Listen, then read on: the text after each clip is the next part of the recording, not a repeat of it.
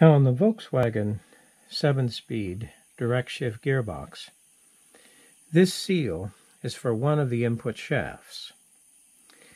And what happens is a seal must be installed after the transmission is assembled. If we try to slip the input shaft together with the seal in place, the garter spring will have a tendency to be pushed out. Now, of course, Volkswagen makes it very clear that you install this with a special tool after you assemble the transmission.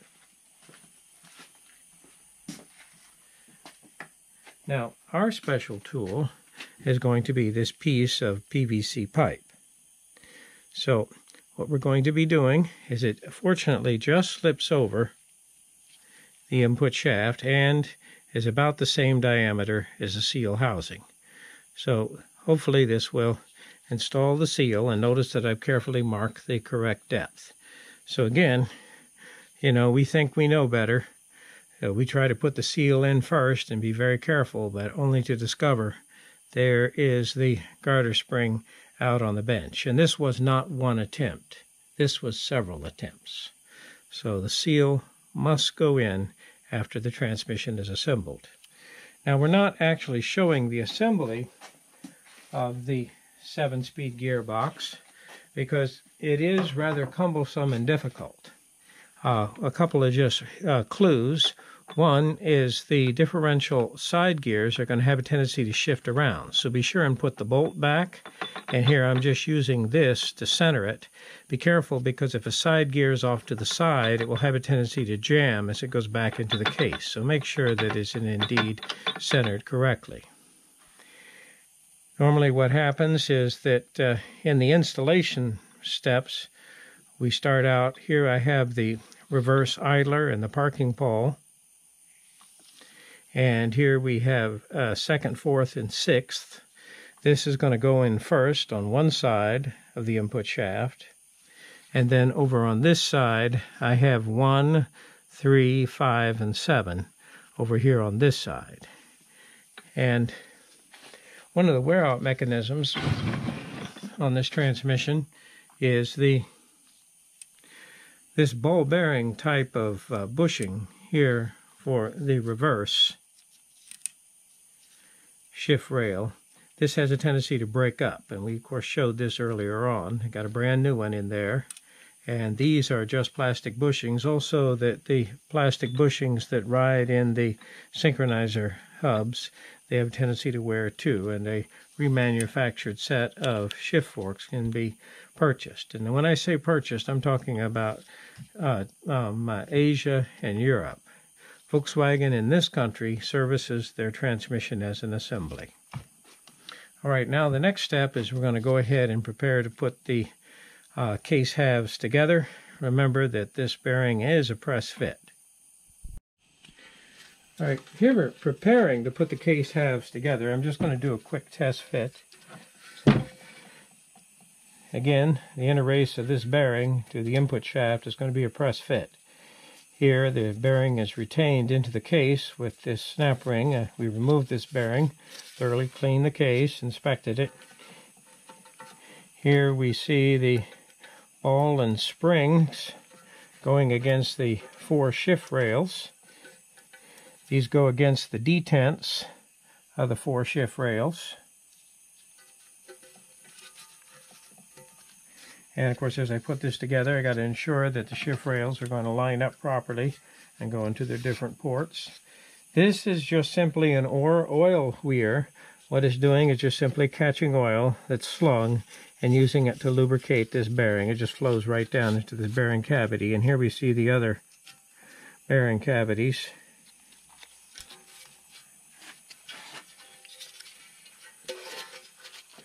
Now, we're going to actually use the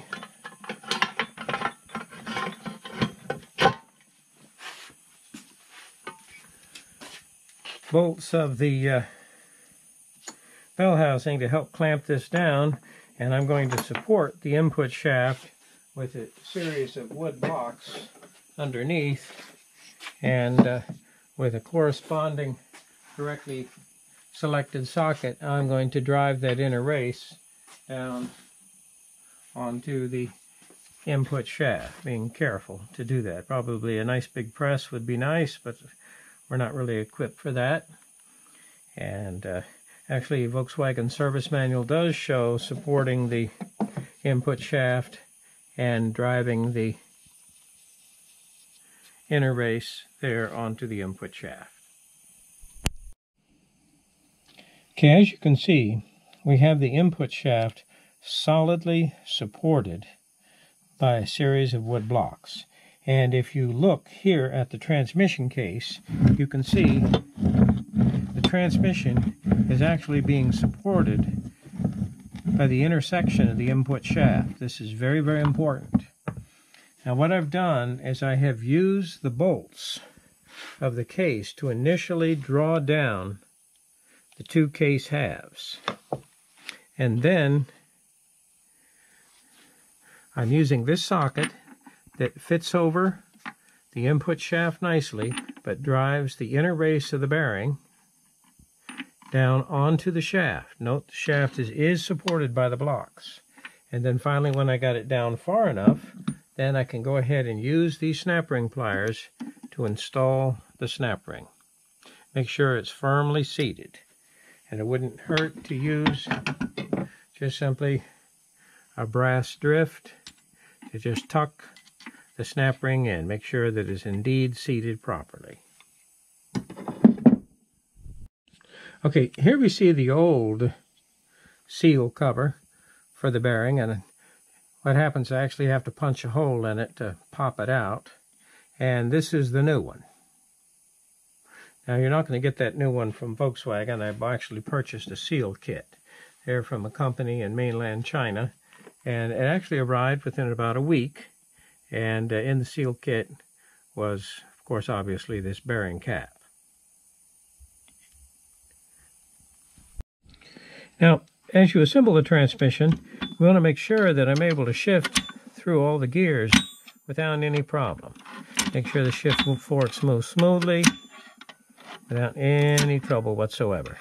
Here's the big offender right here. This is what happened is I lost my reverse shift fork because of the ball bushing there in the case. It actually broke up, and we saw that in the earlier section, but now it's moving very smoothly. So now I should have my reverse without any trouble.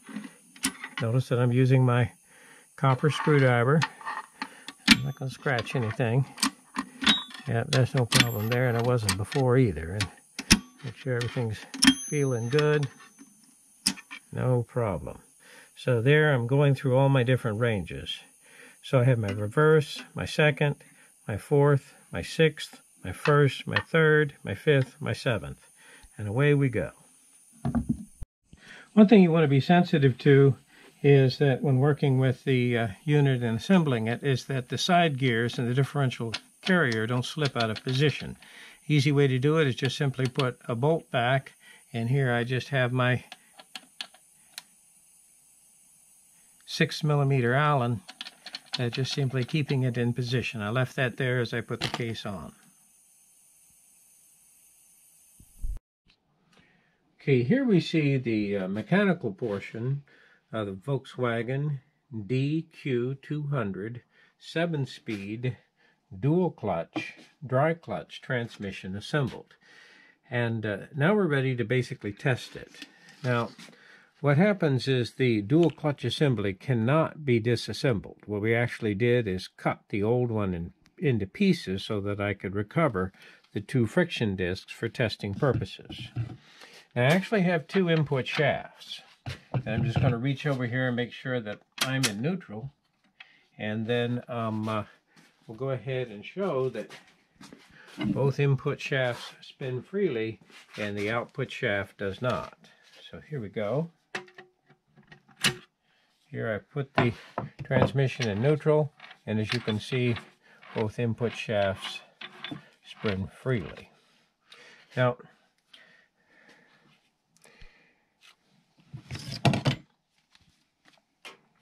This input shaft is going to provide the ratios for reverse, second, fourth, and sixth.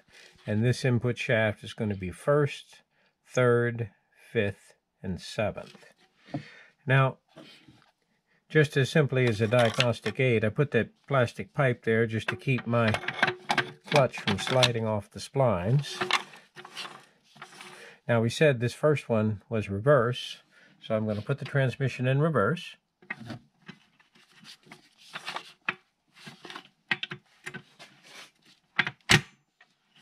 Okay, and here as we spin, we take a look at the output shaft, and we can see that a tremendous reduction ratio, and sure enough, as I'm turning the clutch disc clockwise, we see that the output shaft is turning counterclockwise. Now, that's going to be reverse. So now I'm going to go ahead and back to neutral. Now, here's third gear. And one thing is it's a little bit stiff. Let me just go ahead and give it a little... There we go. There's no gear oil in it, so these little cone clutches here on the synchronizer sometimes stick a little bit. But as you can see, that's my third gear.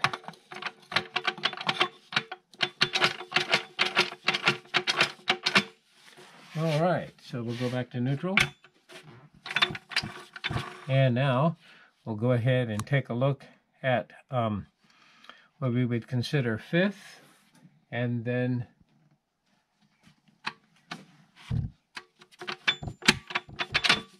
okay, here's fifth gear.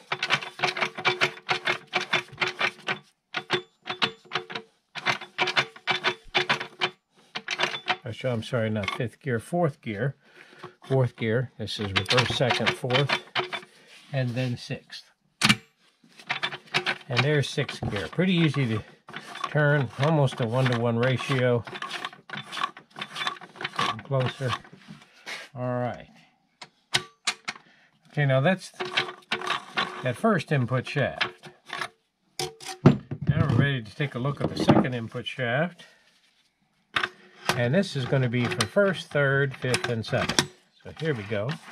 Let's go ahead and we'll start off with first gear. Okay, here we have first gear. Very easy to turn. Here we have third.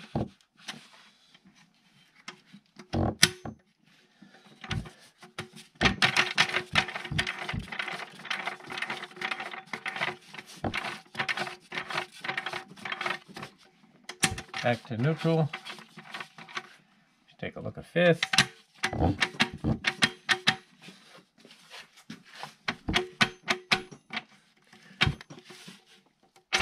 There it goes. When we were actually doing this, we thought there was something wrong, but what happens is the synchronizer hub, there's no oil in the transmission at all. The synchronizer hub, as it moves across the synchronizer spline, it comes up against the cone clutch first, and then slides past it as long as the synchronizer hub and the synchronizer teeth on the corresponding gear are in a line, and goes into gear. So what happens, you'll notice that that initial turn is what it takes. Once I get it turning, it turns freely. And there we go. And then finally, the next gear. Now you'll notice I'm only turning one input shaft. If I go ahead and put the transmission in reverse now,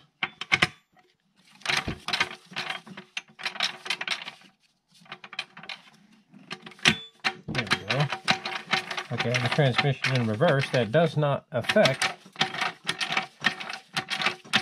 this input shaft.